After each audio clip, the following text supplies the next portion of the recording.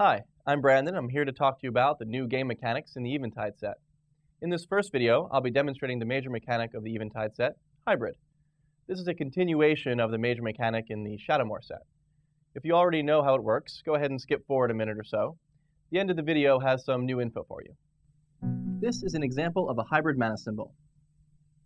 As you can see, it's two mini mana symbols smushed into one.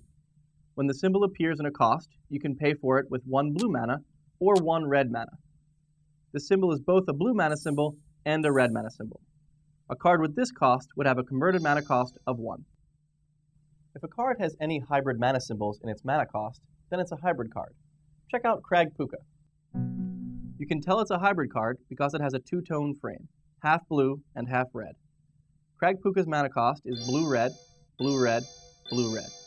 You can pay for it by spending 3 blue mana, 2 blue mana and 1 red mana, 1 blue mana and 2 red mana, or 3 red mana. In other words, it'll fit right into a mono blue deck or a mono red deck. Of course, it'll be great in a blue red deck too. Crag Puka is a multicolor card. Regardless of how you pay its cost, it's both blue and red.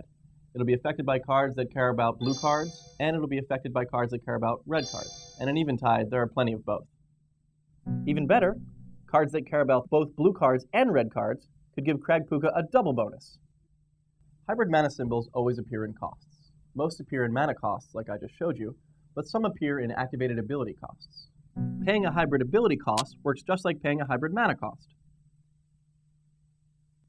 If you've played with Shadowmoor hybrid cards, you know all that. So what's different with Eventide? To answer that question, let's look at the other side of Crag Puka.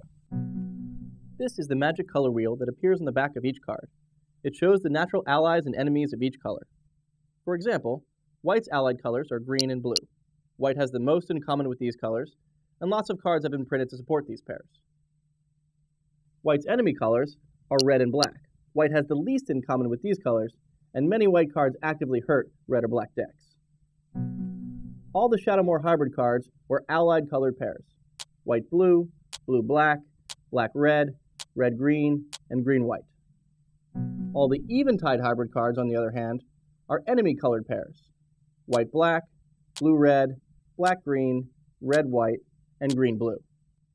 Although the hybrid mechanic is the same, the hybrid cards you'll see in this set are vastly different. But the good news is they play well together. If you want to build a mono-white deck, for example, you can fill it with not just mono-white cards, but also hybrid cards that are red-white, green-white, white-blue, and white-black. Who says enemies can't be friends?